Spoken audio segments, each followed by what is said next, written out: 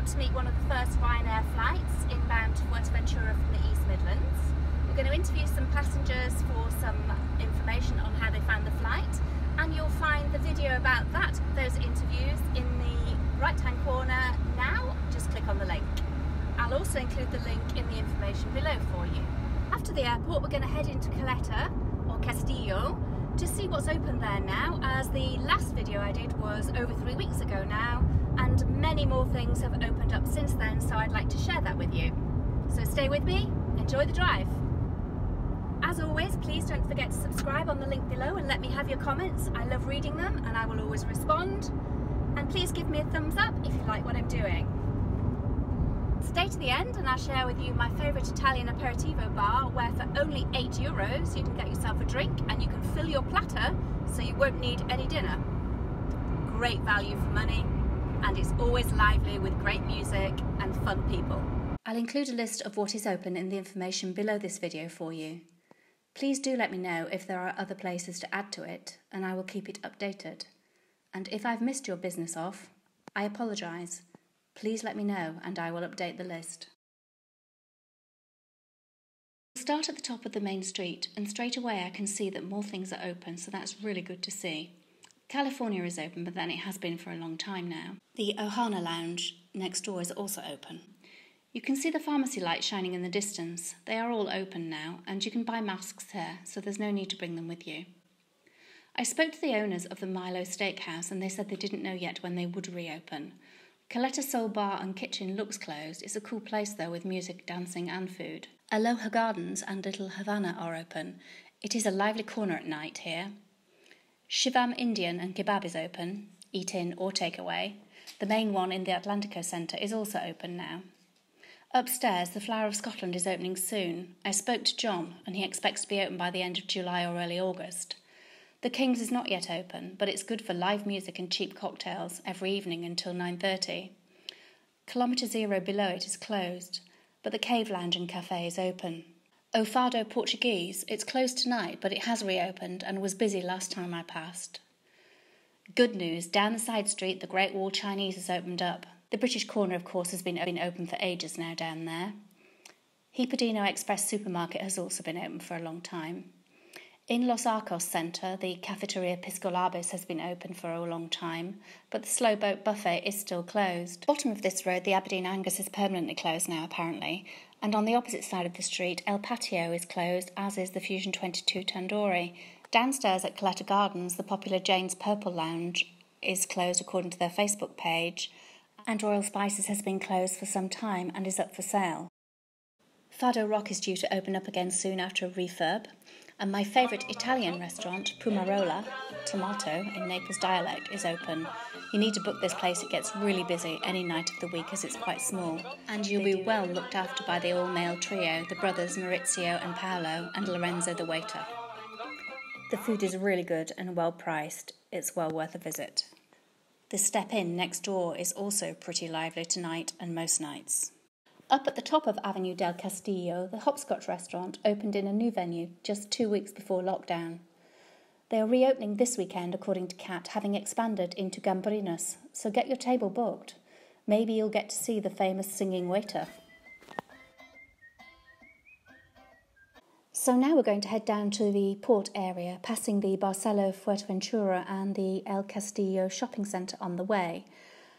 These are both still closed, but I have heard that the Barcelo Hotel will be opening in August, and so I expect the shopping centre will then as well.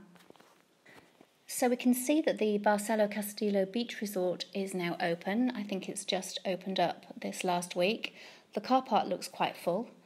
So let's head down to the Puerto Castillo Barcelo and see what's happening down there.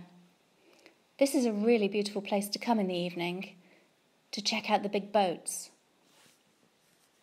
There are some nice bars down here. The bar and restaurant on the front is open to the public, even if they belong to the Hotel Barcelo.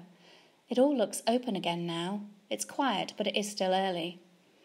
The El Faro Lounge Bar upstairs here has a great view and a really cool vibe. It looks like it might be open already. If you walk along the seafront from here towards the Atlantico shopping centre, which is all open again now, you will see this amazing little bar out at the end of a walkway, Bar La Isla, appropriately named Island Bar. It's a really nice place to go for lunch in the sun.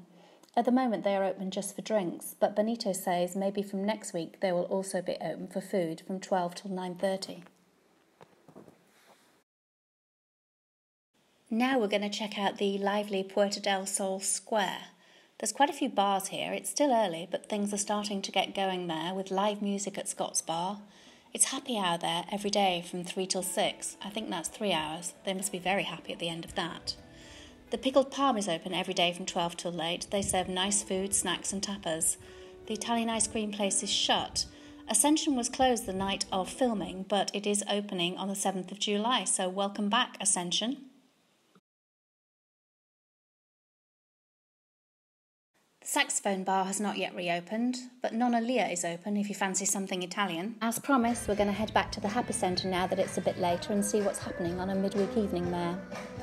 Opposite this and below the hotel is the World of Beer place, or Tirol. I've passed here a few times lately and it's always lively with some good music. Across the road at the Happy Centre, most things are open now. And if you come on a busy night, you'll see why they call it the Happy Centre. It's usually rocking. And there's lots of outside seating, which is nice. The sports bar on the corner has live football and snack food. The Trafalgar next door is closed at the moment, but it is open during the day. Fun in the Sun is open. Bar Goris and Bar Studs are all open. People are waving at us. Las Vegas at the end is closed and apparently is up for sale. You could imagine this on a busy evening with all that outside seating full of people having a good time. Across the road, My Tapas 1966 is closed. I couldn't get any info on the opening of that. They didn't answer the phone. Legends nightclub is closed. I can't say I've ever been, but apparently they have really good live music 7 nights a week. Next door to this, and up a million steps, is the Hong Kong Chinese, currently still only doing takeaways and home deliveries. Haveli Indian, next door, was open, but only for takeaways and again home deliveries when I passed. Bar Oliver Fly, next door to this and upstairs, is also open. Now, as I promised at the beginning, I'm going to take you to a superb place to go on a Friday evening. From 6 p.m, for just €8, you get 1 drink and a free buffet. So Italian. You won't need dinner after their good spread. It's full of crazy, happy people and good music. Try it.